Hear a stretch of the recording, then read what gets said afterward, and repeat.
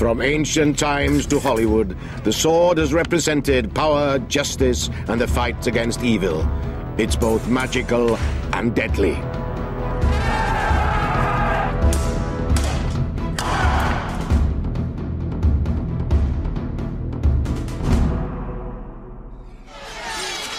The sword has influenced the outcome of great moments in history, inspired famous myths and legends, and the skill of its makers has turned it into an object of desire.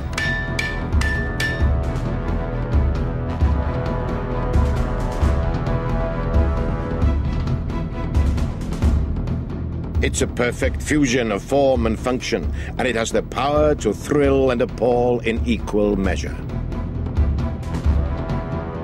Today, there are many reminders of our sword-fighting past.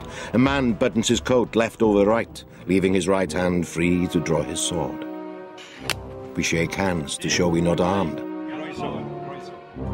A gentleman escorts a lady by the right arm because his sword hangs on his left. With a touch of a sword, a man is knighted. With a breaking of his own, he is disgraced. Whole armies were surrendered by the giving up of a single sword. And swords have been ritually sacrificed to the gods in order to invoke their protection. Compared to many wild animals, we're defenseless creatures. So from the earliest times, we've had to make weapons that cut and pierce in order to hunt, to eat, and for defense against enemies. The first weapons were made of flint, honed by flaking, using antler or bone to create a good cutting edge. The first known metal was gold, but it's always been precious and usually belonged to royalty. The first metal to be used for making tools and weapons was discovered 6,000 years ago. That was copper. This is the Great Orme copper mine in North Wales. It was one of the largest industrial centres of antiquity.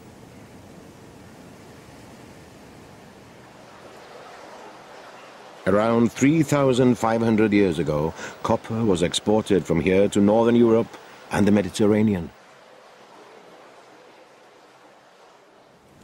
A copper sword was a top-of-the-range weapon, but it had its drawbacks. Copper is soft, but when it's mixed with tin, it becomes bronze. Bronze is 3 times stronger than copper and is more suitable for casting. This enabled swords of a similar quality to be produced in greater numbers.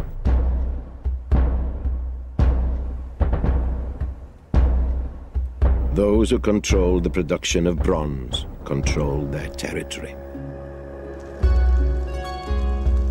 In Cornwall, Neil Burridge, an expert bronze caster, has set up a forge in a Celtic roundhouse.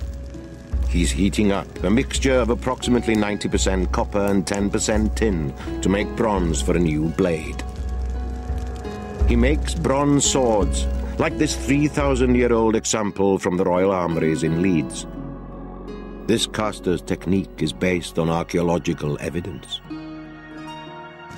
Like most sword makers, he judges the metal by eye, and the colour of the molten bronze is crucial in deciding when it's ready to pour. It solidifies almost immediately. The famous legend of King Arthur and the sword in the stone may have its roots in this process, where we see the newly cast sword removed from a stone mould. Cooling the metal by quenching it in water also makes it harder and ready for action.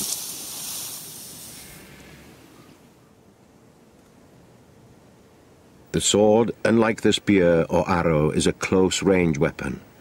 That's what makes it so special, so personal, and so terrible. In much of Northern Europe, the tribal system of fighting put great emphasis on individual bravery, but tactics and a coordinated approach to a battle was seldom adopted.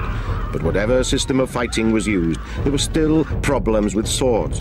Bronze, though tougher than copper, could still deform in the intensity of a fight. It took hundreds of years for new materials, knowledge and skill to cross the continent. With the discovery and exploitation of iron in 1500 BC in Central Asia, warriors had a harder material with which to make their weapons. The sword was still evolving along with metallurgy.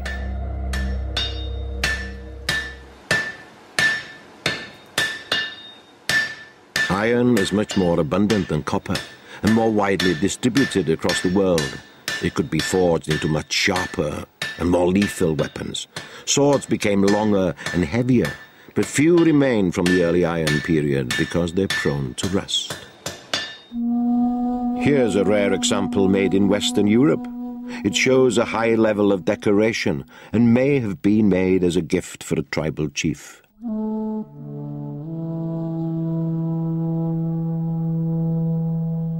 Sword makers were highly regarded. Smiths who made instruments meant to take life and who transformed raw material seemed to have power over nature. So if you manipulated the four elements of earth, air, fire and water, you were empowered by the gods to manipulate a fifth element, magic. A swordsmith often worked in a forge whose entrance was shaped in a spiral to keep the light out. The colours of orange, red and white would be read by the swordmaker like a special code. The blacksmith would work from these colours, and he would work so that nobody could see what he was doing because he would be blocking it out. The only person that would have these secrets would be his son or his apprentice, and they would be passed on and jealously guarded. Swords were thought to have spiritual powers beyond their earthly use, and even went on to the afterlife. They were often buried with their owners in special places. There are many examples of Celtic graves where the warriors are dug up with their blades folded so that they can't be used, but if in the other world they needed them, the warriors could always unbend them. The sword was bent so that a mere mortal couldn't use it. The Celts invoked the power of lake goddesses to assist them in battle by giving up their swords as sacrificial offerings. When the Romans invaded Britain in 43 AD, they didn't underestimate the influence of the spirit world on their enemy. Gladius! The strength and power of iron was exploited by the Romans more successfully than any other civilization.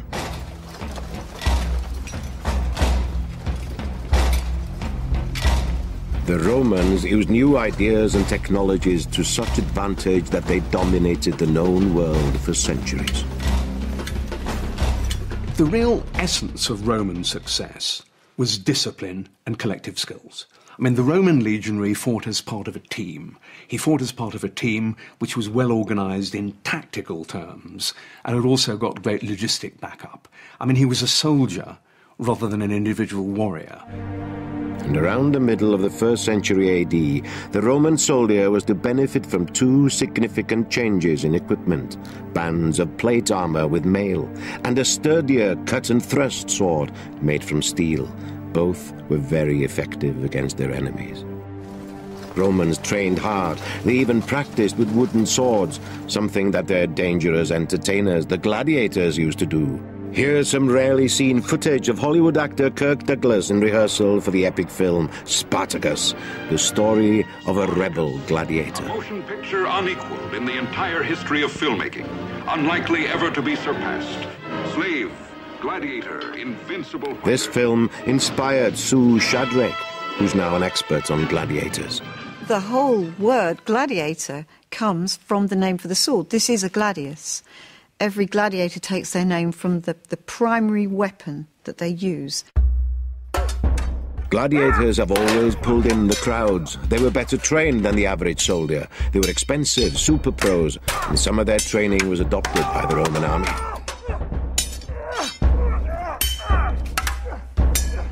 There are even accounts of female fighters.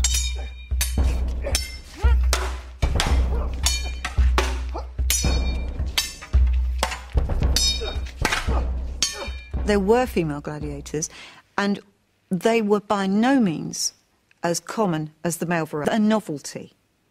And I think that because it was so shocking, it was a difficult thing for people to take in. But we have records of high-born women who chose to go into the arena. When we hear about these people, we've got to remember these women were the exception, very much the exception.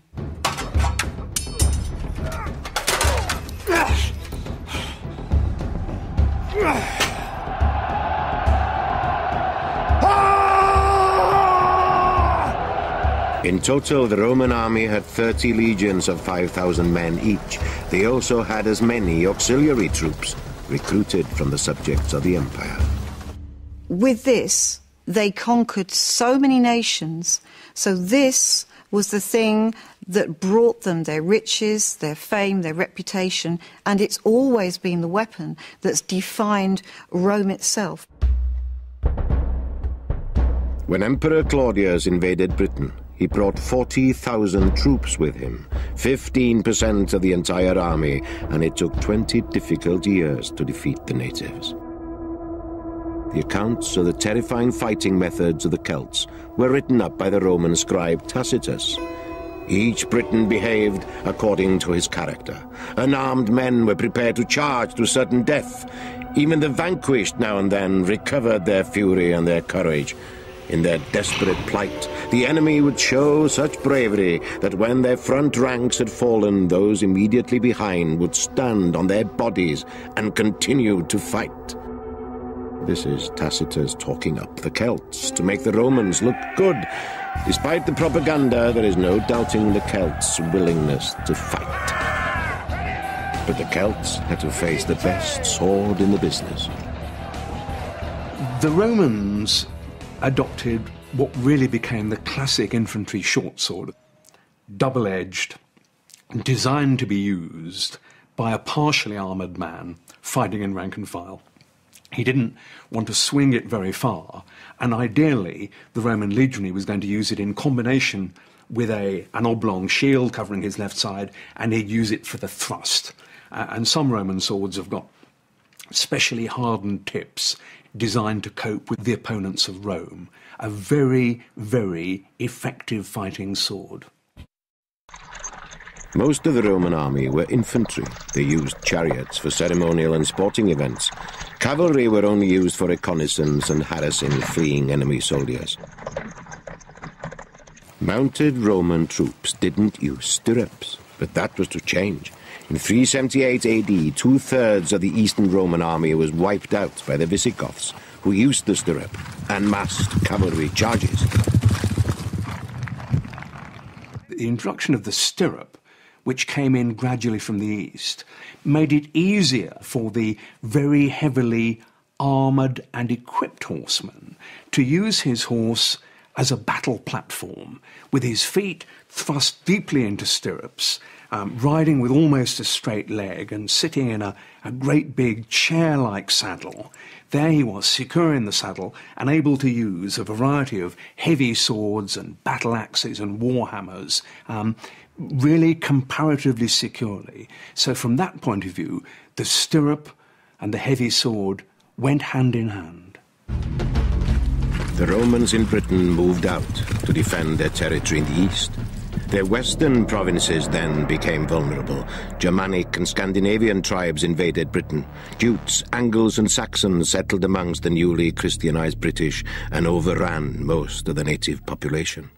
These pagan invaders had to be resisted, and one of the greatest heroes of all time was created, Arthur, the once and future king, a figure that was part historical, part mythological.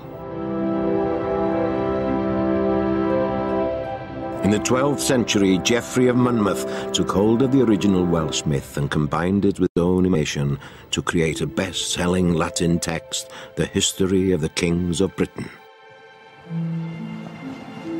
The stories spread into the French-speaking world, making Arthur and his knights the stuff of the European imagination, even rivaling heroes like Charlemagne.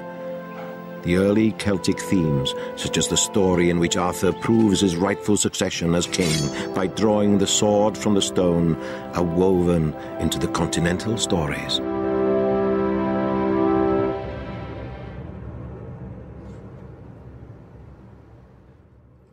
Later English authors claimed that the sword from the stone was broken in combat by a Welsh knight, Pellinor. Arthur was saved from certain death by Merlin, who cast a spell on Pellinor. Soon after, Arthur, who had a regard for Pellinor's sword-fighting skills, invited him to join the famous Round Table. Then Merlin took Arthur to a secret place, where the Lady of the Lake magically presented him with a new sword. Arthur was told that his future would be bound to the sword for all the days of his life. This was Excalibur. Arthur was mortally wounded after the Battle of Camlan, and he instructed Sir Bedivere to return Excalibur to the lake. Bedivere was unable to part with the sword, fearing what the future held without Arthur and Excalibur. On the third attempt, he obeyed Arthur's wish and relinquished the sword. Excalibur is a classic example of the way that swords were used in myth and legend. The idea of a sword belonging to the once and future king. The idea of a sword which was not only important in that king's lifetime, but had, in a sense, to be committed back to whence it came. I think that's a very resonant idea, that the sword wasn't left behind after the great man had gone. The sword went after him, so that when he reappeared in a time of great need, he'd have the mighty sword to hand. In the late 8th century, there was a new threat from the north. Vikings began to raid the coast of Britain and Western Europe. For the Viking, the sword was the principal weapon. Its value was considered so great that it was handed down from father to son. If the sword was old or belonged to a famous warrior from the past, then it would have even greater value. Magnus Sigurdsson, a swordsmith based in North Wales, makes historical weapons and knows about the qualities needed in a good blade. Steel is either hard and breaks or soft and bends. A sword actually needs to be hard to keep a good working edge. It also needs to be soft and pliable to actually take the shock of combat and sort of parrying and actually the physical force of a blow. So a sword is a contradiction in terms, speaking in metal, which is why they were always so expensive and such hard work to make. Magnus is going to compare a Viking type of sword with one from the Bronze Age. We'll see how much difference over 1,000 years of technological development has made to the cutting power of the weapons. The first to be tested is the bronze sword. This is 3,000-year-old technology. Magnus is testing the sword on the carcass of a heifer. That's a nasty 8 centimeters cut, but it's not very deep. What we have here is a Viking-style sword, 8th, 9th century, but the blade design carried on to the 13th, 14th century, primarily a slashing weapon. Thank you. The carcass is almost cut in two, proof that swords made from steel are more devastatingly effective than those made from earlier materials. Vikings revered their swords and gave them names like Gramr, fierce one, Mjolnir, decorated one, Fatbiter, biter of legs. The Norsemen of northern France, the Normans, invaded England in 1066. Their Viking-style swords were pattern-welded from soft iron twisted with steel to make them both strong and flexible. The Normans took control of England and Wales. Within 100 years, a new sword culture developed, one based on romantic notions. Inspired by the legends of King Arthur and the Knights of the Round Table, the sword's status was enhanced by the development of the chivalric code, a guide to acting with courage and honor which united knights across Europe.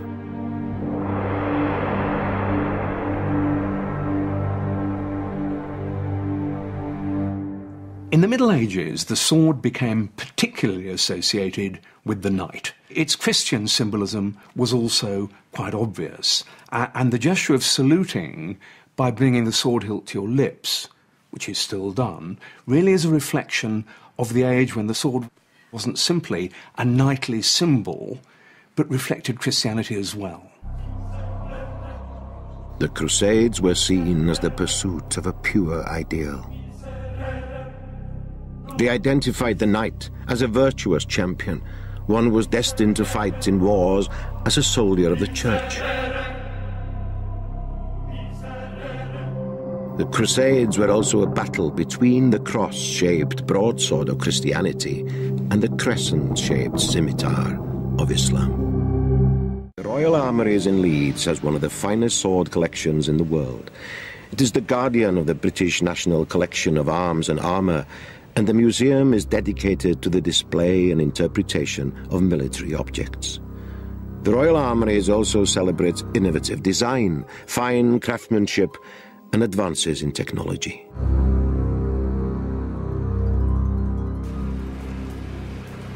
Medieval smiths saw the transition from chainmail to plate armour as a response to developments in infantry weapons, such as mail-piercing arrows. Shields, too, were gradually made redundant by full armour and began to disappear from the battlefield, at least for knights. By the late 14th century, a technical rivalry was developing between swordsmiths and armourers. Armour impacts on sword design just as the sword impacts on armour.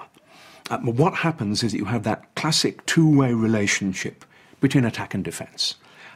To start with, chain armour or reinforced leather armour was widely used, and that could often be penetrated by a sharp point, which essentially wedged open the links in the armourers responded by plate armour, which was more difficult to penetrate. So swords got heavier, and swordsmiths looked at producing robust blades with edges that might be able to work at places like the shoulders. So armour got heavier. So there's this two-way relationship, with swordsmiths always thinking about getting through armour, and armourers always looking at ways of defeating first the point and then the edge. By the 15th century, plate armour was impressive to look at, but what was it like in action? At the Royal Armouries there are international jousting events that put it to the test.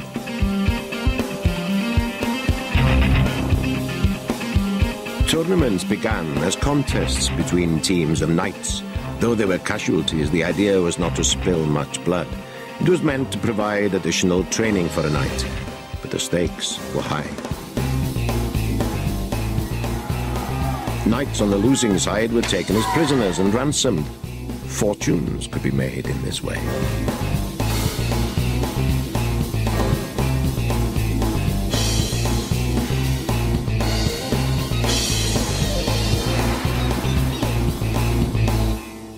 After jousting, knights would often continue fighting on foot. They used two-handed great swords. At tournaments, a fixed number of blows would be agreed beforehand, and knights would take it in turns to hit their opponent. The sword was used as a virtual club.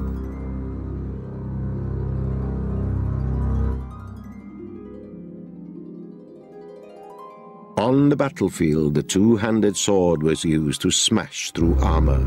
It looked heavier than it was, but nevertheless, it required considerable skill in action.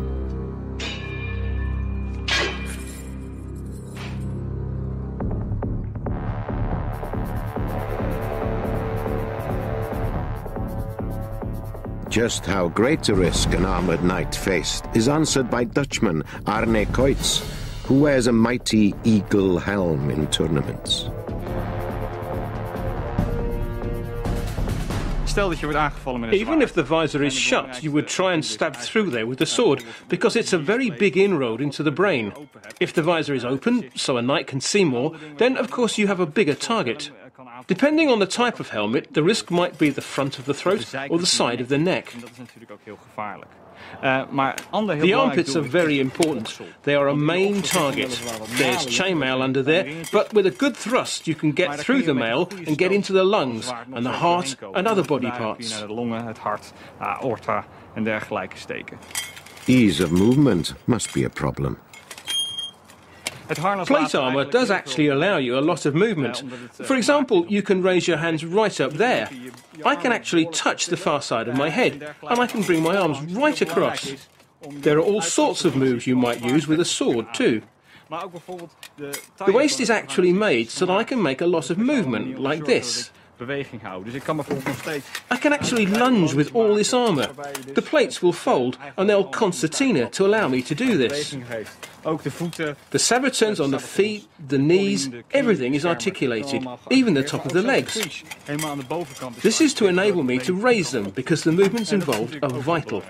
Dus daardoor heb je eigenlijk alle bewegelijkheid die je nodig hebt om te kunnen vechten te voet. Face to face with the enemy was no picnic. What you then had was, in essence, bloody murder. You had two well-trained, heavily armoured men hacking at one another. So we ought not to confuse the knight's chivalrous background with the ghastly nature of what big men with big swords could actually do to one another.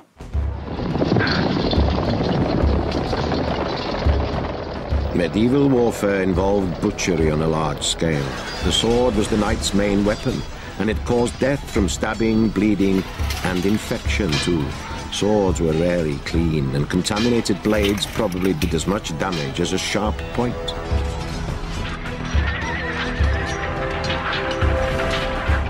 There are those today who still want to fight like medieval knights. In Hammerstein, North Germany, there's an unique sword-fighting event, an international gathering of martial arts enthusiasts who come together to do battle in the style of the early 15th century. The contest is sponsored by Welsh company Knights Gone By.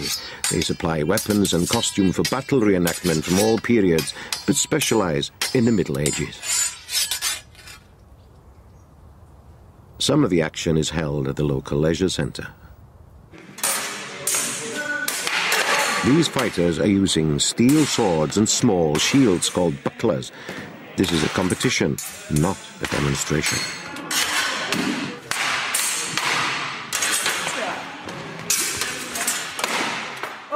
This is tough stuff, but there have to be some safeguards.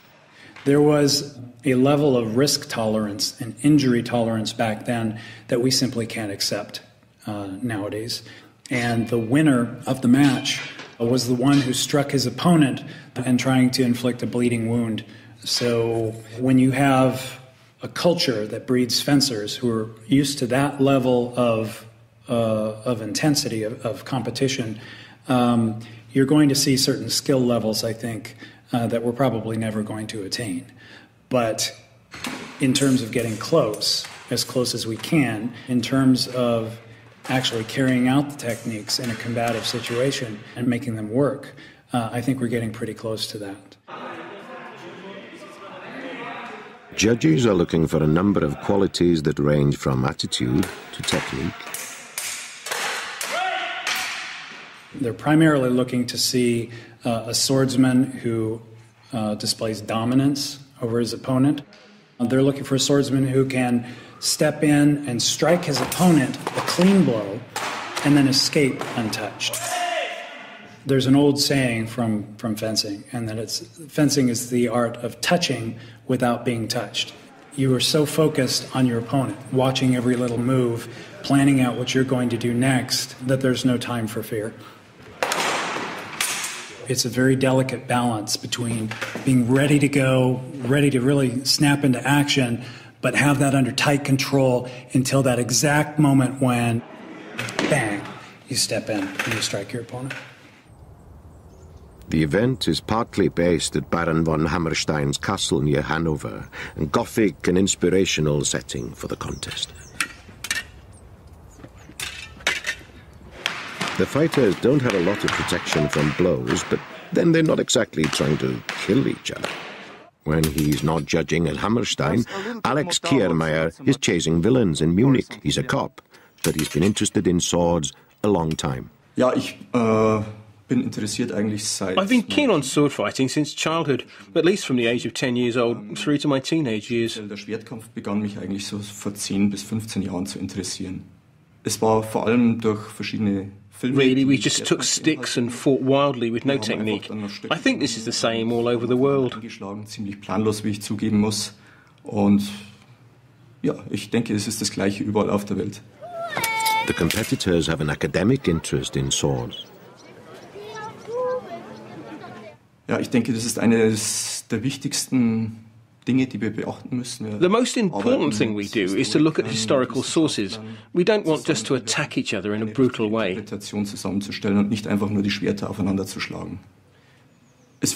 It feels good to use a sword correctly. For me, it's all about controlling my ego, controlling the opponent and the distance between us, and not to lose my overall game plan.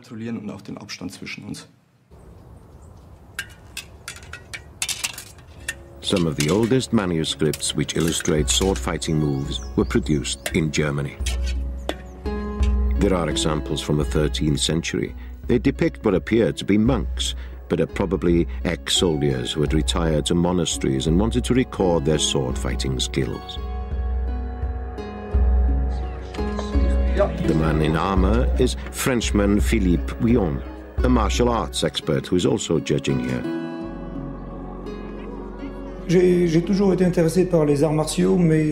I've always been interested in martial arts, but medieval manuscripts have only been available for the last 10 or 12 years on the internet and other digital sources. There are guides available in Italian and German, and I'm studying the medieval master, Sigmund Ringegg, who is from the longsword tradition.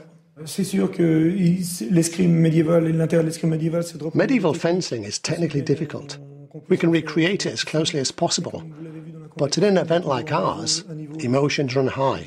The intense desire to compete sometimes gets in the way of correct sword fighting of the medieval period.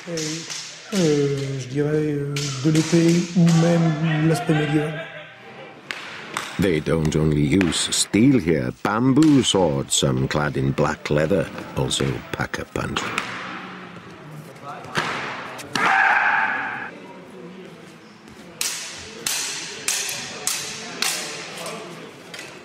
Some of the women pack a punch too. Iris van Dam from Holland is keen to fight the men. Het trekt mij aan omdat ik op de middelbare school moest ik een act. Sword fighting attracted me because in high school I had to choose performance art. Everybody did juggling and some even tried the monocycle. But I and a friend chose sword fighting. We found a place through the internet. We went along and met these guys. They had really long hair. They were big and scary, but they turned out to be really sweet. Een beetje bang, maar het bleken hele lieve mannen te zijn, heel aardig. Het is soms zwaar om tegen iemand te vechten die sterker is en misschien ook wel sneller. Sometimes it's difficult to fight someone who's stronger or got a better technique. But in training things are gentler and then it's not so dangerous. Het is niet gevaarlijk, het is gewoon rustig. Hier in het gevecht in de wedstrijd. Here in competition it's tougher, but I've got a good technique and sometimes I win, but sometimes I lose. I don't always have the strength to keep my guard up. En daardoor verlies ik af en toe. Maar het gaat best goed. Ik heb een goede gevecht gehad. Would she consider modern fencing? Ik ben in het begin in contact gekomen In the beginning, I thought about fencing, but the skills are so different. For me, fencing is a bit weird. There's too much jumping back and then forwards. Also, fencing is more about thrusting than hitting your opponent hard. Whatever the protection, there's usually a way through, especially when the armour used isn't custom-made. This competitor has just had his wrist cut open. The paramedic sorted him out in the end. In the finals, it was Israel versus Germany. The tall man in white is the Israeli. Alex Breinin from Israel took the longsword prize. I enjoy the fight. I enjoy the history too. It has a long legacy. And it's cool to have people just returning to their roots a little and not just doing katana and kenjutsu and Japanese things. We're European. We should do European things. The prize is a broadsword made and presented by Magnus Sigurdsson on behalf of the sponsors. Iron swords have always been desirable. This is an Italian sword called the Cinque Dea, so called because it's 5 fingers wide at the top of the blade. It's based on medieval types of swords that were used to lever open plate armour. In the 16th century, they were used by Italians for adornment, often hung in a scabbard, slung along the lower back and buttocks. The quality of the steel in this example is not the finest. Some of the best swords of all time were produced in the Far East. For over 1,000 years, one blade dominated the battlefields of Japan, the katana, used by samurai warriors. This is where the legendary katana is born. This furnace will burn for 3 iron reduced to a sand-like form. The iron is incredibly pure, and it forms a unique steel once it has combined with the carbon from the charcoal flakes. The raw steel is tamahagani. After an hour, the iron sand sinks to the bottom to the bed of fire. When we look at the bed of fire, we can see from the colour whether or not it has become tamahagani. The furnace man tends the flames day and night until the process is complete. The furnace is like a woman, and we can think of the iron and coal as food. We feed her, and she consumes it, so that she will produce good tamahagani. The carbon provides shock absorption to withstand huge punishment when fighting. And the samurai, the warrior and gentleman of Japan, was defined by the two swords that he wore. He wore a long sword called the katana and a short sword called a wakizashi. And almost no one else in Japanese society was allowed to wear a sword. And so the wearing of a pair of swords became a way of advertising that you were a samurai, that you were a man of a particular breeding, particular background. And the long sword, the katana, this gently curved, very simple blade, was more than simply one of the most effective fighting weapons ever designed. It was something that went to the very centre of the samurai ethos. It was, as it was put at the time, the soul of the samurai. After 3 days, the special tamahagani steel is drawn from the furnace.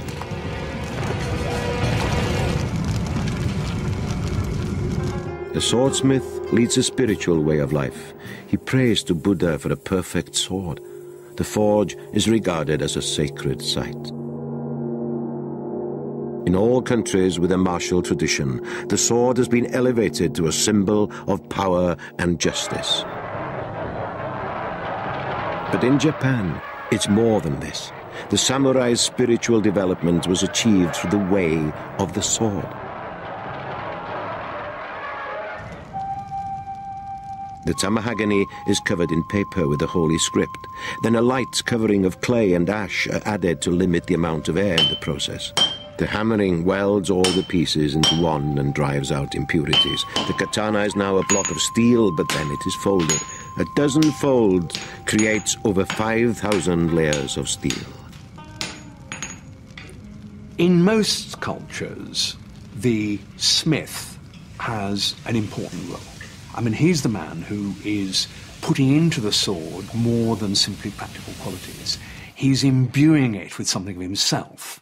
He will very often make the process of forging the sword quasi-religious. He'll sign it with pride, so much so that good swordsmiths often had their signatures counterfeited, almost like good artists might. In Japanese society, this takes a very extreme form, and the smith would abstain from drink and from sex and would almost become a monk for the period of forging the sword. And the sword would have in it all sorts of qualities, and it was said that a particularly famous Japanese swordsmith would always make swords that had a particular thirst for blood. He was a skilled smith, but his swords somehow were evil. Samurai warriors were an elite class.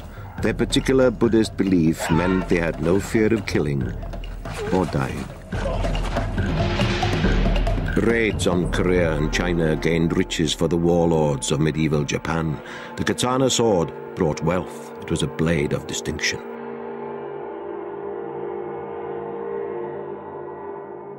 With the Japanese sword, you have a little irregular, wavy line at the edge, And that reflects the fact that actually it too is layer upon layer of steel, beaten, heated, beaten again, giving quite extraordinary strength and durability to the blade, but also sharpness at its cutting edge.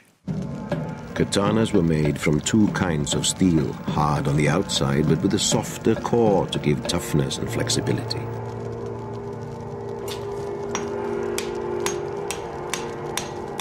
In the Middle Ages, katanas were used in executions, but they were also tested on the corpses of criminals. Swords were graded according to their cutting power. One of the final stages is the polishing process. The task is to sharpen the sword and to reveal the structures or grain that were built into the sword during the making process.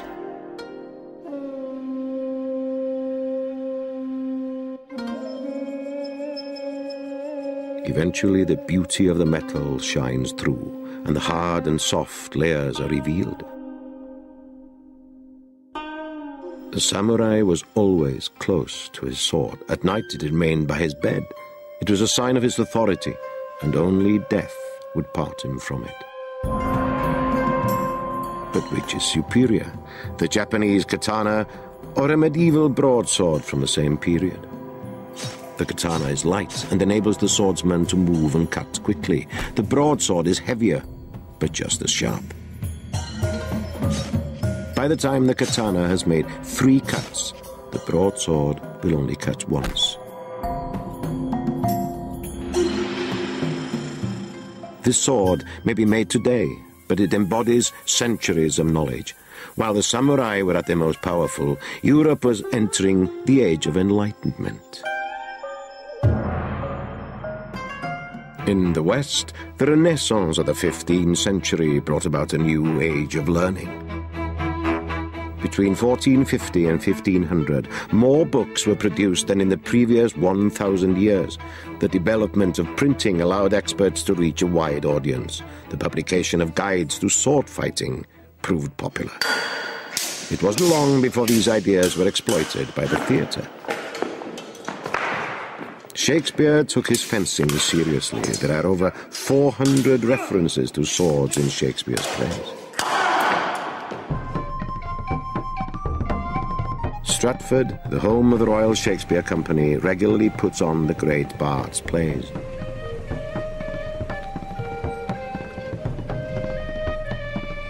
Film and stage actor Matthew Rhys has played a lead role in several Shakespeare productions.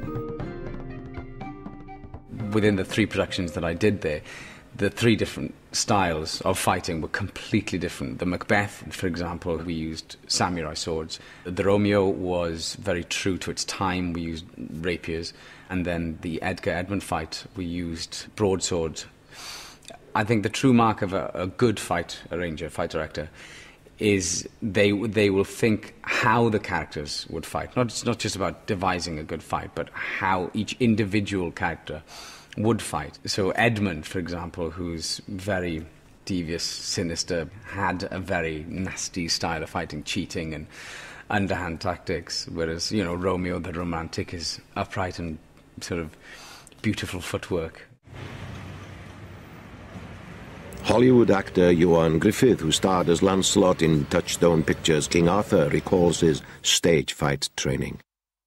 The swordmaster at Rada would always remind us that we were never in any sort of neutral pose whilst the sword had been withdrawn.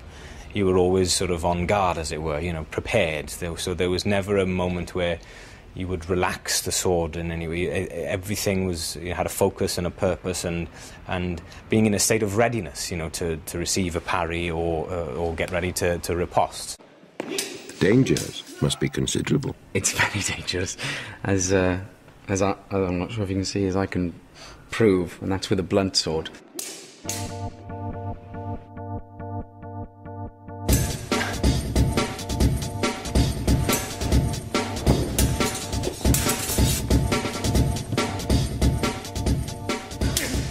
Actors in Shakespeare's time had to prove themselves to their audiences, who knew all about sword fighting.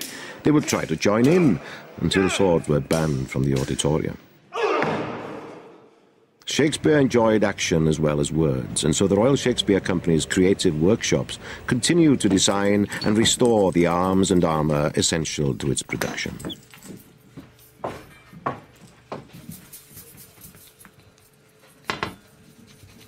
Julian Gilbert, the company armourer, has been with the RSC for 25 years, and his sword collection is a favourite with fight directors. Weapons and props from this armoury are not only seen on stage, but in the cinema too. Feature films like Gladiator, Braveheart and Elizabeth have used the Royal Shakespeare Company armoury to equip its stars. Shakespeare's audiences craved violence. They knew all about bear baiting, bull baiting, cockfights and duels to the death.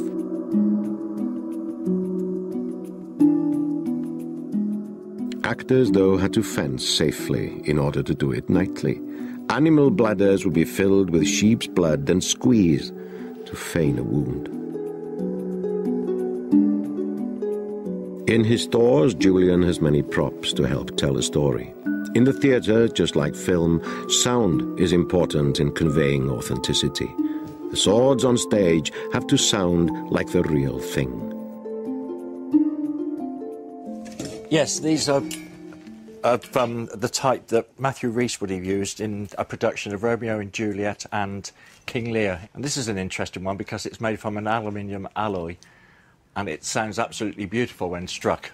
It's a really nice ring, but unfortunately you can't use the alloy sword against the steel sword. It has to be used against itself, otherwise the steel sword will literally cut straight through this alloy one. Shakespeare learned to fence in Blackfriars Theatre. He was taught by an Italian, Vincenzio Saviolo. At the time, the sword was still the weapon of choice in a fight. The sword was soon to bow to a new and terrible weapon. Gunpowder had been invented by the Chinese in the 9th century and was originally used by the artillery. By the 16th century, it had been developed and used in handheld muskets. The development of gunpowder weapons had a huge effect on the whole of warfare. It meant that armour was really going to disappear. It meant that although hand-to-hand fighting would continue, and swords were going to be used even by infantry for a bit afterwards and by cavalry for quite a long time afterwards, actually most of the damage was going to be done by bullets. So once gunpowder has brought its noisy, bad egg stink fury to the battlefield, the days of the sword are numbered.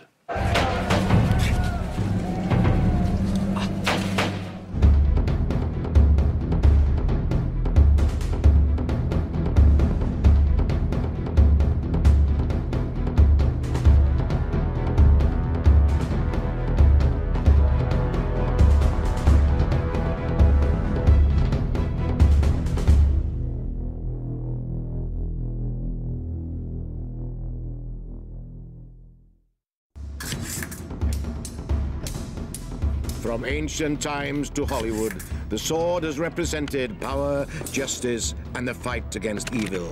It's both magical and deadly.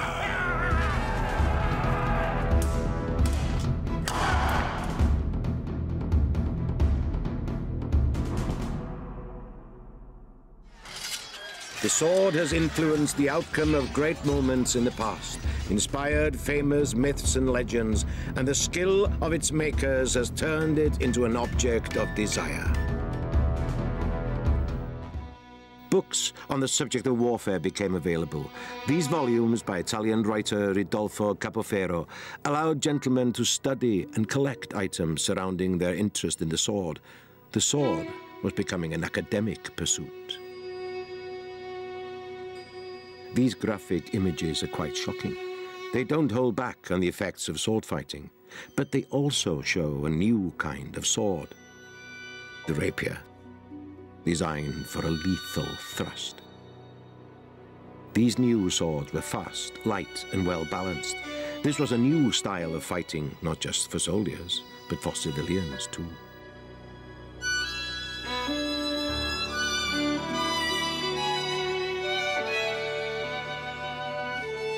These illustrations are part of a collection owned by Malcolm Fair, editor of Sword magazine and owner of the British National Fencing Museum near Malvern. A former British junior fencing champion, Malcolm is also a veteran Commonwealth title holder. His collection focuses on the non-military use of the sword.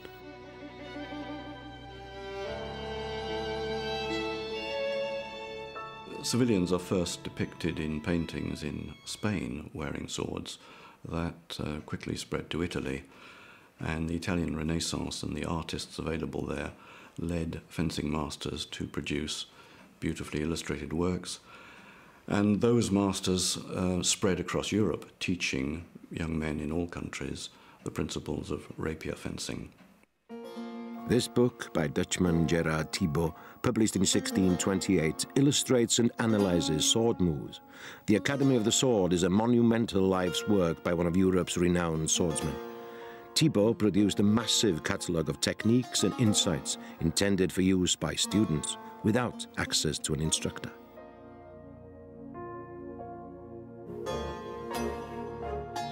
Thibaut himself was an enthusiast of the Spanish rapier. Its long, narrow blade produced the perfect straight line used to intercept an opponent's weapon.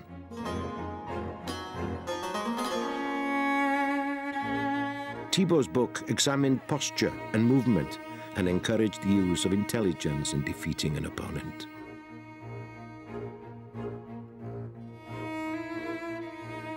It was the essential accessory for the young man about town. Despite Gerard Thibaut's ideals, the popularity of the rapier also brought about its notoriety. It became the weapon of first resort in settling disputes on the street. But if Hollywood is to be believed, it was also a way of settling them on the high seas. Captain Henry Morgan was the inspiration for this Hollywood version of his life in 1935, starring Errol Flynn in the role of Captain Blood.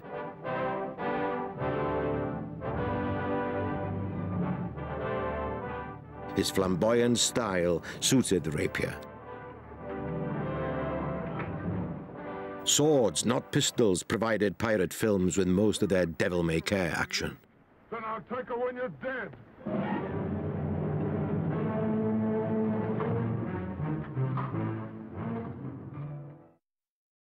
The real rapier had a lethal blade and developed a decorative guard that bordered on the ornamental.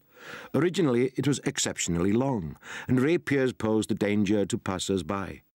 Visitors entering London had either to hand in their swords at the city gates or have them cut down to size, which is where the expression comes from. No longer were people using swords which had been designed primarily for use on the battlefield.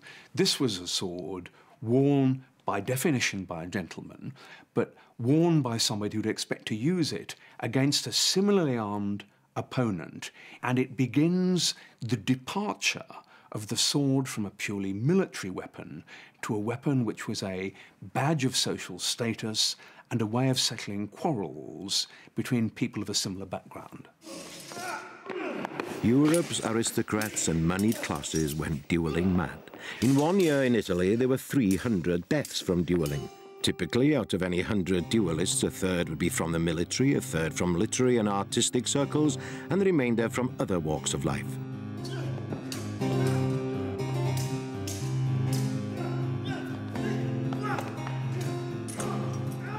At the court of Louis XIV, fashions changed, and there was a need for a smaller court sword. This is the sort of sword that evolved with a hollow ground, triangular blade, a very sharp point, and it could be manipulated much more easily than a rapier, and consequently it was much more dangerous. Men fought at the slightest provocation at any time of the day or night, by moonlight or torchlight, in the street or behind closed doors. If you wanted to defend your honor, you needed to have some skill, especially if you had no military training. Swordmasters established themselves in salons and taught self-defense.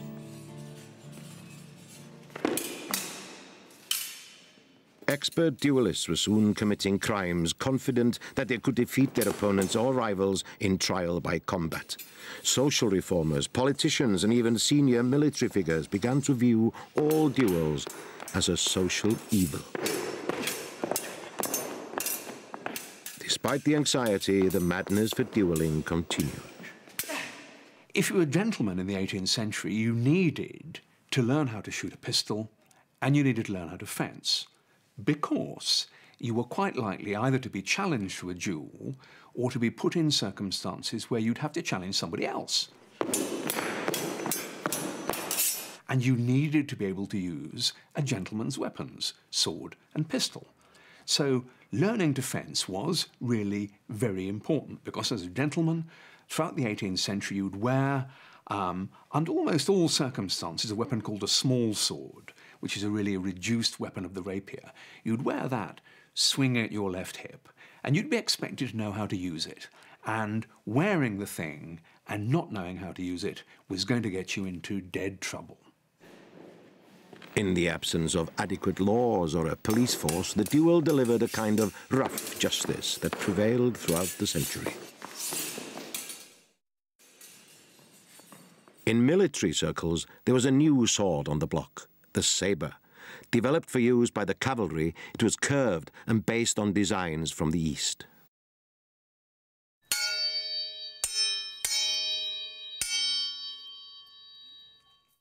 The sorts of sword that you needed for fighting on foot and the sorts that you needed for fighting on horseback were really quite different.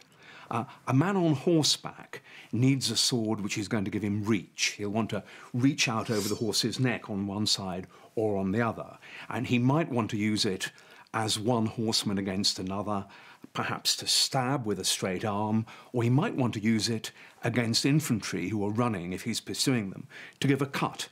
But in both cases, he needs a weapon that's longer and probably heavier than would be used by a man on foot.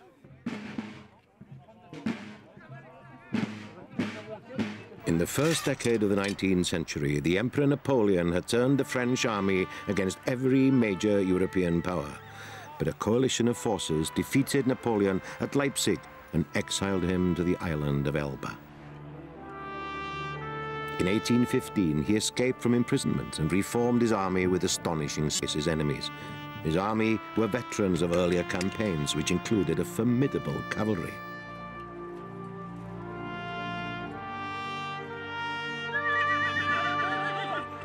Napoleon was determined to defeat the Allies in what is now Belgium as a first step to rebuilding his empire.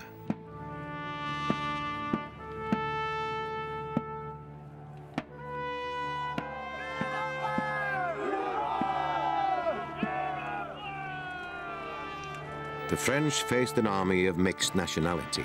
A British, Dutch and German army of 80,000 troops under the command of the Duke of Wellington were to oppose Napoleon at Waterloo.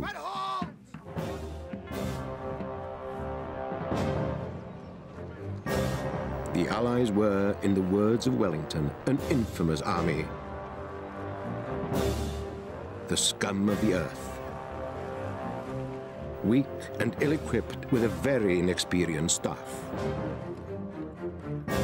The battlefield lies just outside of Brussels and has hardly changed since the armies fought each other on June the 18th, 1815.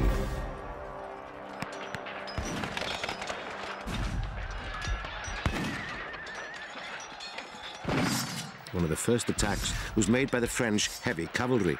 Surgeon and historian Mick Crumplin has made a study of sword injuries at Waterloo.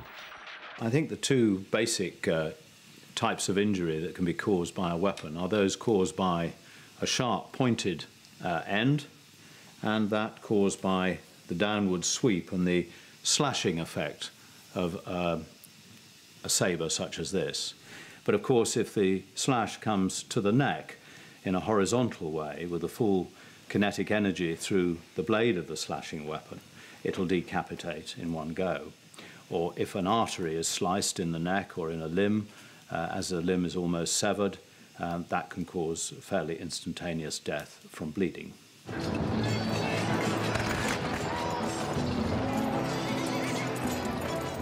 The British cavalry were led by Lord Uxbridge, who famously lost his leg in the battle but continued to direct his troops. They faced Napoleon's heavily armoured cavalry. A thrusting weapon such as this French cuirassier's sword, with its long blade, and if you reach down from a horse with this, you can reach down a long way towards your opponent, and should it pass through just muscle or skin, it's not going to do much harm. Particularly in the heat of battle, it might be barely noticed. But if that point were to pass through the chest and the heart and the lungs, there would be fairly instantaneous death. During the Napoleonic Wars, British cavalry used the 1796 pattern sword. For light cavalry, it was curved and heavy, and it was a vicious sword. It was like a meat cleaver. It could lop off arms and ears and that sort of thing. It was very unpopular with the French. The French surgeons were complaining about the terrible slicing injuries caused by this particular sword, which was a very effective disabling weapon, and it produced the most horrific injuries. These paintings were made by the surgeon and artist Sir Charles Bell, who attended the wounded on the day of battle. The French cavalry sword, which tended to be straight, didn't inflict such dramatic wounds, but just a couple of inches of the point anywhere in the body was enough to kill, whereas the 1796 pattern light cavalry used by the British inflicted lots of terrible wounds, but killed people comparatively rarely. So one looked awful, the other did the business relatively simply.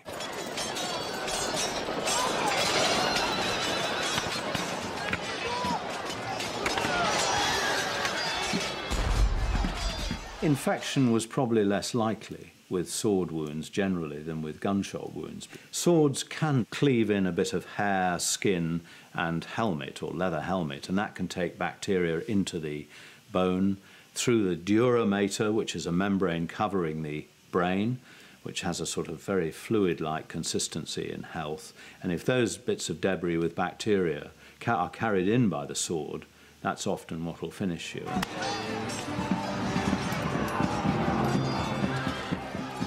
There were many brave actions on the day. Sergeant Charles Ewart of the Scots Greys described how he took an eagle standard off the French. I had a hard contest for it. The enemy made a thrust at my groin. I parried it and cut him down through the head. After this, a foot soldier fired at me and charged me with his bayonet. I had the good luck to parry and cut him down through the head. Then a lancer came at me. I cut him through the chin, upwards, through the teeth. Thus ended the contest.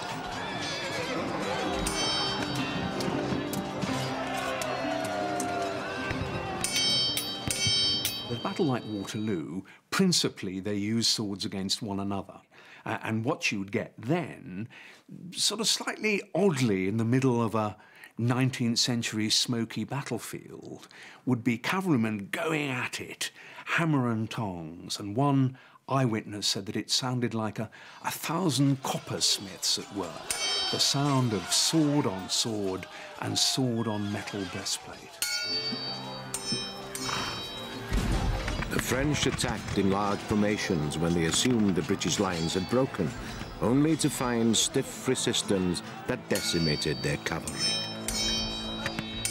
In the end, Napoleon's fate was sealed when the Prussian army relieved the beleaguered British troops on the evening of June the 18th. Over 40,000 soldiers lay dead or wounded on the field after 10 hours of fighting. Thousands of bodies were stripped by looters during the night.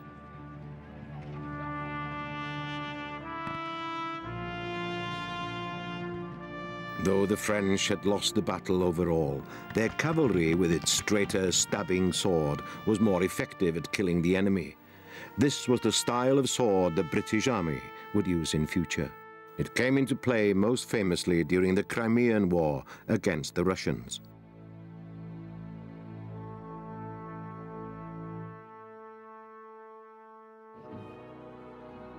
Outside military circles, things were changing fast.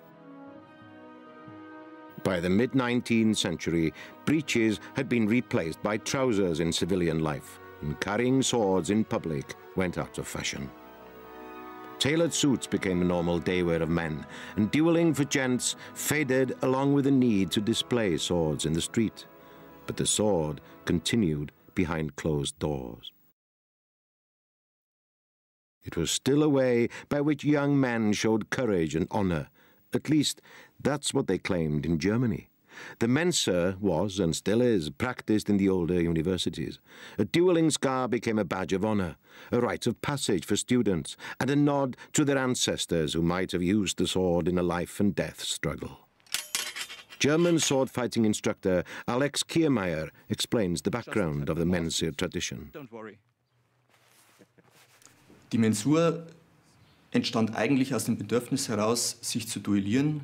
The mensure grew out of the dueling tradition. It was meant to deal with matters of honour. Then it developed into a practice where you had to discipline yourself, but where you still had an opportunity to prove your courage to your friends. Tapferkeit für seine Studentenverbindung beweisen musste. Ja, ich denke, viele Leute, die das heute betreiben. Many people who fight in the mensure nowadays have a kind of macho approach, and they want to show how tough they are. But it's really about making a stand and having a commitment to your club. Und seine Tapferkeit zu zeigen und für den Club einzutreten. Ich denke, viele Leute in Germany today, many people have negative feelings about the mensure. Many people think that the mensure and its followers are associated with extreme right-wing politics, but that isn't necessarily the case. Verbindung stehen, was nicht unbedingt der Fall ist. If you participate in mensure, you need the Schlager. Its sharp, pointed tip is used to deliver a cut which would give you a desirable scar, or worse. The mensure has a whole ritual surrounding it with its own societies, and it's considered rather exclusive in places like Heidelberg University. By the last quarter of the 19th century, the sword became exploited by the world of advertising in a mind-boggling range of promotional activities. Even the world of soft porn saw the attraction of its phallic form.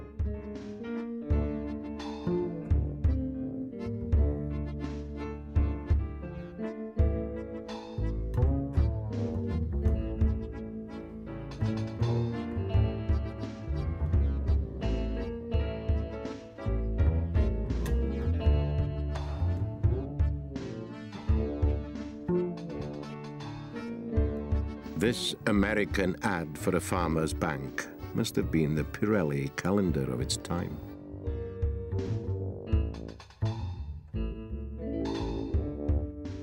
The magic lantern was replaced by early film at the dawn of the 20th century. Recreation and sport became more widespread among all classes and sexes. And this is an early attempt to fight the women's cause. It seems that the woman has outfenced the soldier, and he's trying to make excuses to his buddies. He must have been blinded by the moonlight or something, and if that didn't get him, the First World War would. The military still clung to swords. Tradition demanded it. The old guard were convinced that there was still a role for the cavalry in 20th century warfare. When the First World War began, there were over 500,000 horses in military service. Cavalry charges were planned, but few were carried out amongst the bomb craters and barbed wire and no man's land. During the 19th century, the British Army was really unable to make its mind up as to whether swords were best used for cutting or thrusting. So it produced a series of patterns of what were called cut and thrust swords. Lightly curved blade with a reasonable point, which you could use for both. Eventually, at the very beginning of the 20th century, the British Army decided that the most effective way of fighting with the sword was to thrust.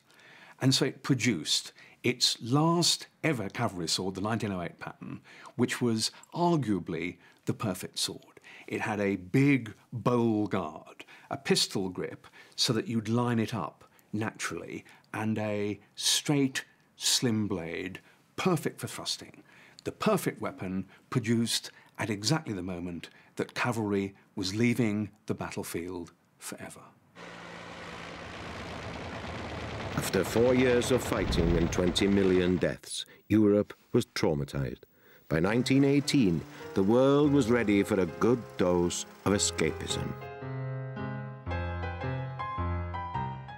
While tanks and machine guns made the old ways of warfare obsolete, swordsmen continued to flail away at villains. These were the new swashbuckling heroes of 1,000 exciting films, like this silent movie. It's based on the Three Musketeers.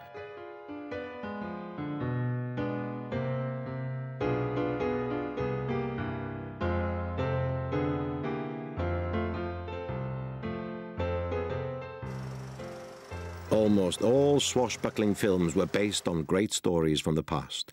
Many screenwriters adapted 19th century romances and heroic tales, which were often based on ancient myths and legends.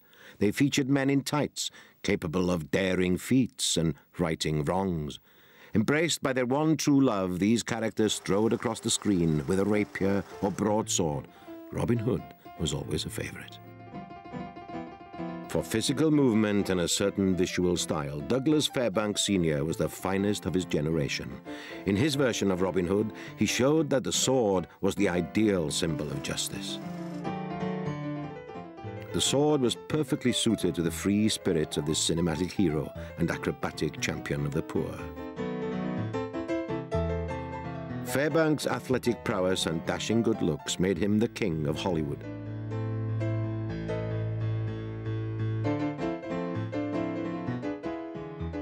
This version of Robin Hood was made in 1922. It was one of the most expensive films of the times, with a $1 million budget. The film broke all box office records and netted a 500% profit for Fairbanks. Sound on feature films was achieved in 1927.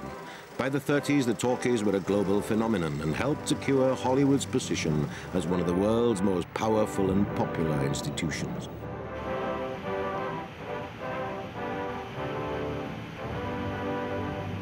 With the coming of color, older stories were remade. Robin Hood was ripe for a makeover, this time with Errol Flynn in 1938.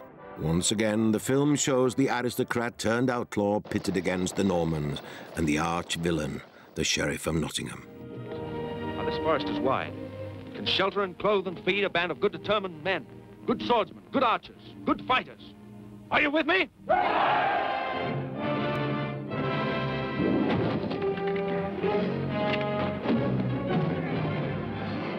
The sword fights in this film are amongst the best from Hollywood, and they symbolize the struggle against dark forces. The sword symbolically represents the gentlemanly status of the person who bears it. It has often religious overtones. That's not simply in Christianity, but in other religions as well. And it also often represents justice against evil. Not for nothing does the figure of justice with the scales in one hand have a sword in the other. So in a sense, this classic, simple, cross-hilted sword represents, amongst other things, pure, double-edged justice. World War II has often been called a just war. The Americans produced a number of propaganda-led racist films against the Japanese, but the Japanese did execute prisoners by beheading. Some of their victims were of European descent, but the Japanese treated their Chinese and Korean neighbors as if they were subhuman. Thousands of these Asians were executed by the sword with the blessing of Emperor Hirohito and his generals. In Europe, there was conflict too. The Germans used swords and daggers for ceremonial purposes. Many of these were based on imperial Roman styles. The Nazis were always looking for stories or symbols which linked them to, as they saw it, a glorious past. Many of the daggers were made in the town of Solingen, famous in medieval times for the finest broadswords. In 1945, Hitler was defeated. As the Second World War ended and society stabilized, new theatrical productions were made for radio and cinema. These were mimicked by children at play and reflected the actions of their heroes. In the movies, the sword was a central prop in many epic films, including Alexander the Great, starring Richard Burton. The film was made in 1956. Alexander, conqueror of conquerors, whose ambition knew no bounds. It's the story of how Alexander united the Greeks against the Persian Empire, and how he went on to conquer all before him with sword in hand. A new generation of Hollywood swashbuckling actors have joined the ranks of the famous names of the past. Ioan Gruffudd, star of Horatio Hornblower and the Fantastic Four, has also played one of the great mythic heroes of the past. My latest part playing a character that needed a sword was Lancelot in King Arthur. And there I got to brandish two swords on the back of the horse, which made for a very sort of sexy unsheathing of those swords. They were sort of on a leather satchel on my back, and when you unsheathed them there was a sort of a sexy moment and a very sort of defining moment for the character. Well, it looks incredibly real when you see it on film. So when we are actually working together, because it is work, it's not sort of pretending, we are, you know, going for direct hits that we've choreographed very carefully. You'd start very slowly and deliberately. You know, I go here, you go there, this happens, until it starts to instill itself in your muscles and in your muscle memory. Matthew Rhys is another Hollywood actor who knows about the risks of stage fighting from playing several leading Shakespearean roles.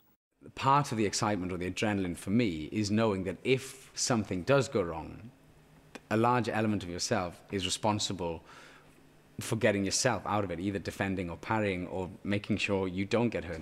One can cheat the idea that I am actually trying to cut your head off with an intention rather than actually physically going for somebody's head. The culture these days is gun associated, and as my fighting teacher always said, that you know, anyone can pull a trigger, but the sword itself is an extension of you. It's basically an extension of your arm. Therefore, it's really only your skill that, in its purest form, that, you know, differentiates life and death. It's down to you. One of the biggest films that shows life and death struggles was produced in 1960. Many of the sword-fighting scenes directed by Stanley Kubrick were cut from the final release print because at the time they were thought too gory for the audience. Starring Kirk Douglas as Spartacus, slave, gladiator, invincible fighter. The film won 4 Oscars at that year's Academy Awards ceremony. A fitting tribute, as the Oscar statuette actually holds a historic sword in his hands.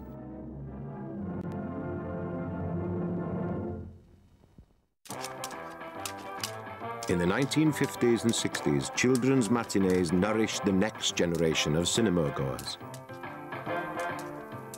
Some of the films they saw ended up on television, and the sword and its heroes continued to enthrall boys and girls of all ages.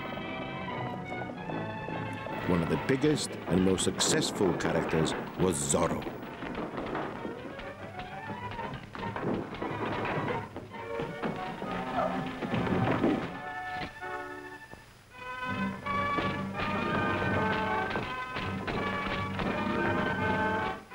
The story of Zorro is set in old Spanish California, where the hero fights for the ordinary people against a tyrannical governor. Zorro uses a short rapier, similar in style to the weapon found in many fencing academies today. Leon Paul is Britain's biggest and oldest sword fencing manufacturer. The company, which was established in London by Frenchman Leon Paul in 1925, has an international reputation. Paul began as a fencing master and soon after started to produce his own equipment. The firm developed and built their own forges, presses, welders, and molding equipment. One of the most innovative machines is this hot metal forger. The steel billet is cut to conform to the desired sword shape, and the forge can be adapted to suit a variety of templates.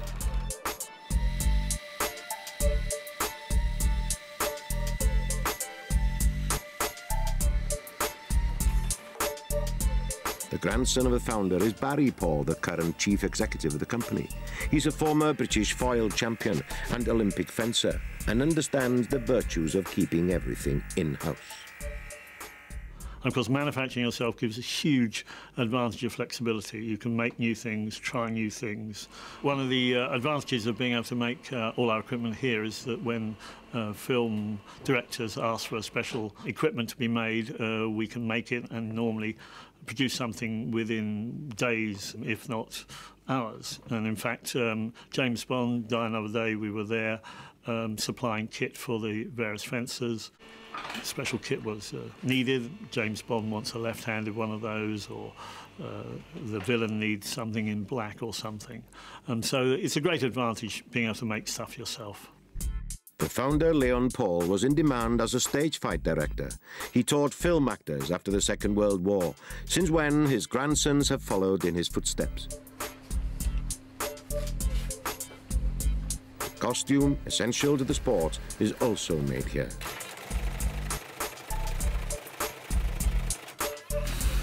Face masks, invented by the French in the late 18th century to accompany the training sword, made the sport safer, especially for instructors who had to engage with students of mixed ability.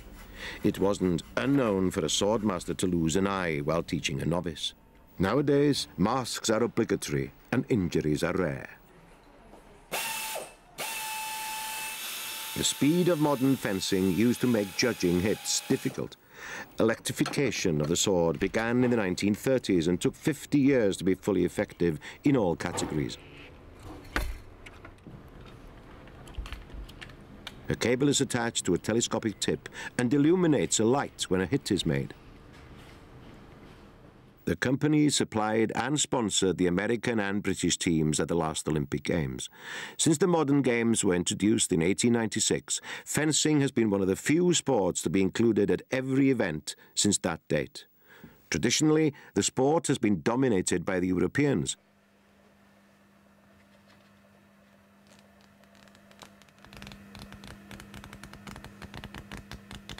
Currently, the most successful nation is France, with Italy and Germany close behind.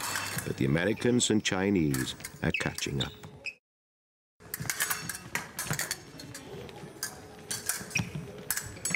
Fencing clubs provide training in various types of sword. The épée has a three-sided blade. It's a descendant of the dueling sword and is used in thrusting. Its target area is the whole body. So, what qualities do you need in this game? World-class fencers are selfish, determined, aggressive, intelligent. The Olympic fencers probably take 10 years to create. The fencing sabre is the heaviest sword. Scoring is achieved by both cutting and thrusting actions to the upper body, arms and head. It is said that the point of a fencing weapon is the second fastest object in sport, after a bullet. The scoring lights help the judges, but they have an effect on the action too. Electrification changed the emphasis from making an attack so that judges could see your point arriving to hitting anywhere on the valid target, provided the electrical apparatus registered the hit. Speed, not power, gets results, especially for the foil, a favourite with beginners. Though it's a regular competition sword too, it's a thrusting weapon, and hits are scored by striking the torso. Swords have also entered the world of reenactment and lifestyle. The Knights Gone By store in North Wales sells replica swords from all periods for use by collectors and those who enjoy what's called living history. People of all ages who use weapons and costumes to transform themselves into knights or pirates or Romans. Here the sword appeals to historians and fantasy enthusiasts alike.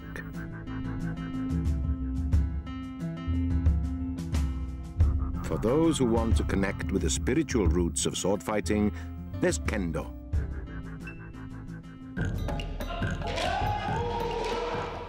This is Akai Ryu, Red Dragon Club in South Wales. Kendo means the way of the sword. It's a comparatively modern Japanese martial art and aims to mold the mind and body and to cultivate a vigorous spirit. Originally, samurai warriors used the sword to kill people. However, the Edo period of the 17th century was a more peaceful time. It was then that the practice of kendo was developed. The idea was not to kill people, but to educate them.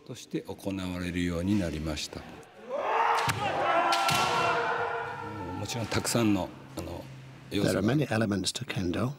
An honest heart is most important. We can easily build up a strong body, but it is difficult to build up a true and honest heart. With a good heart, you can be open to many things and see many things.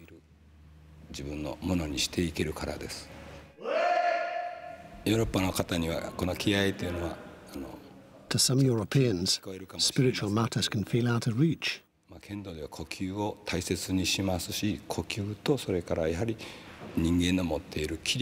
kendo, spirit is important.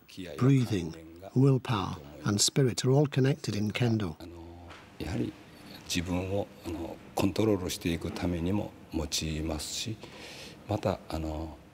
We use these things to discipline ourselves, and we try to raise the quality of kendo for ourselves and our opponents. The inspiration for this activity is the samurai warrior. So how is the katana blade regarded by kendo experts?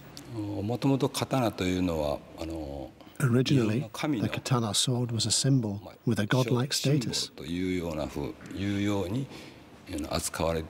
It was not just a cutting weapon. The katana is still a noble and holy sword. Kendoists shout to express their fighting spirit when striking, something which is rooted in Japanese martial culture. But for some, the sword can have a very different interpretation. The ceremonies and rituals which form part of the Royal National Eisteddfod of Wales are a rich mixture of tradition and imagination created by Iolo Morgannwg, the founder of the ancient Druidic Order of Britain. The sword in these ceremonies is a potent symbol of peace. The sheath of the great ceremonial sword is inscribed with words that emphasize its peaceful purpose. Its hilt is decorated with a dragon of Wales and a natural crystal to represent mysticism. At the climax of the ceremony in which a poet is honoured, the great sword is raised, and in response to the question, "Is there peace?" the audience shout, "Peace." The sword ritual was a part of Iolo's godsedd from the beginning in 1792. But it wasn't a sword in the sense of a weapon, but a sword that symbolised the fact that the poets of the godsedd circle were a peaceful fellowship.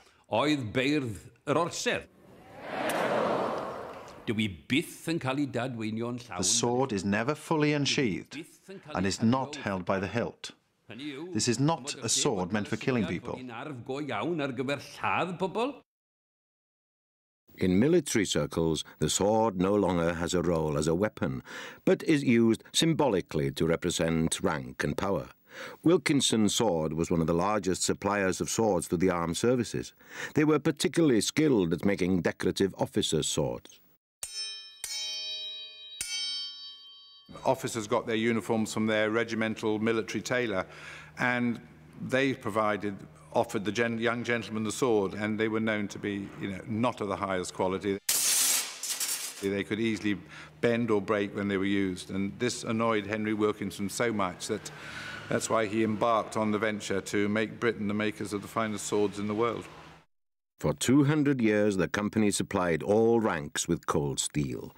But with a reduction in the size of armed services in recent years, Wilkinson's changed direction. The sword part of the business was sold off. Sword hilts are covered in shark or ray skins, which provide good grip.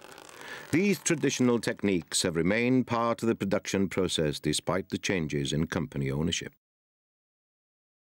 The German company, WKC, based in Solingen, a traditional sword-making area, bought some of the equipment from Wilkinson, but the British firm Pooley Swords also acquired many of the drawings, records and machinery. Pooley's sent the heavy equipment out to India for the forging of blades. India was for hundreds of years renowned for the quality of its metalwork and weapons.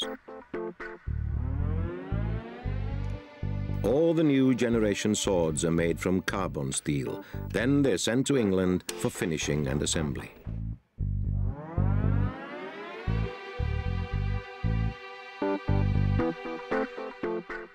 The British Armed Services, as well as overseas defence forces, still place orders for new swords.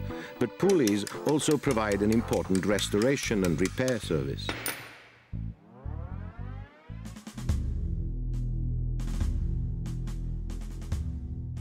Etched blades usually carry the defining insignia of a regiment and confirm the sword as a ceremonial weapon.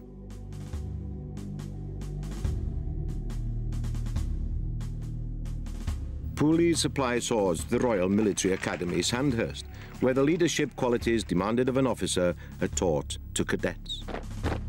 Swords are the main feature of the Sovereign's parade, where these young men are finally commissioned into the army. The overseas sword is awarded to the best foreign cadet, and the Sword of Honour is awarded to the most outstanding cadet of his intake. History is a source of pride to armies, and swords provide some continuity with the past. But there are also swords for kings and queens. This sword was made to commemorate the coronation of the British Queen, Elizabeth II, in 1953. The sword is in the style of an épée, decorated with precious stones.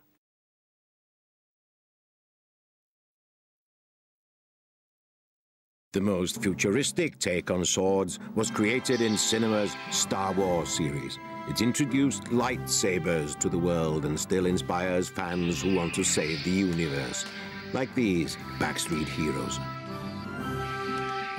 Despite Star Wars being the most technical tour de force on screen, when it comes down to saving the universe, it's flashing blades and a sword in hand that the filmmakers chose.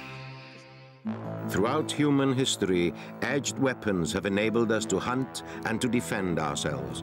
From the Stone Age, with its flint knives, to the First Age of metals and the earlier swords, our ancestors have fought and made blades that enabled great civilizations to succeed. The seeds of that success have also produced the dark side of human activity. But where there are villains, there are heroes. Ancient myths and legends have sent us sword-wielding saviors to protect us from evil. The sword story constantly throws up episodes in which religious or political conflicts have tested our mettle. The 13th century was a high mark for the sword, since when it's fought for its place at the great events that determined our future. Civil wars and revolutions have seen its bloody contribution, but it's also been exploited by artists and writers and been turned into a sport fit for kings and emperors. Horses gave swords a place on the battlefield, but with the coming of the 20th century and military mechanization, swords had to find an alternative role. Adventure stories and popular cinema provided it, and inspired new generations of young blades to test their courage. The sword has symbolized the fight against evil, so it's no wonder that most societies have celebrated the perfect sword.